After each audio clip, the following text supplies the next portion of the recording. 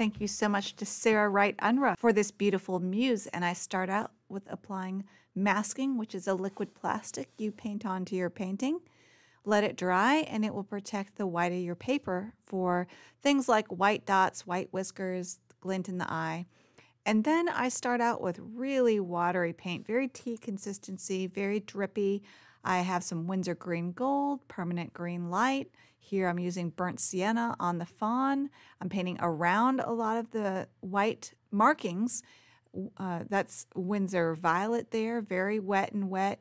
Just letting everything melt and merge together. That hot pink color is Holbein Opera, which is fugitive, so you need to spray it with UV protectant spray. And then I continue on with the tea consistency Winsor Violet for the underpainting for the nose and the eye and the shadow side of the fawn's face, and then continue on adding burnt sienna. And then I use a mix of Winsor Violet, ultramarine blue, and lamp black on the nose.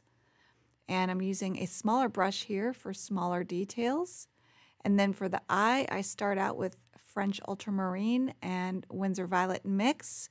And I paint in the eyelashes and let them melt a little bit into that blue.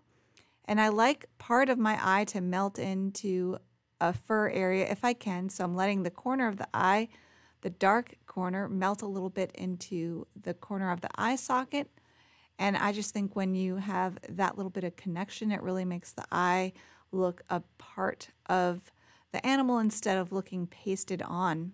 And then I'm adding cream consistency, darker blue with opera in the middle of those flowers while the paper is still wet. So it kind of bleeds out softly, but not too much because I use cream consistency, which is really thick paint with just a little water added.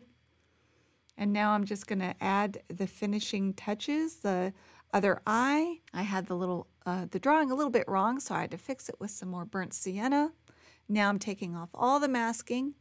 And usually when I take off masking, I need to soften the edges. So what I decided to do was paint white gouache over some of that, the white spots, and that worked really well. And here I'm using white gel pen to put in some white eyelashes and some little tiny details.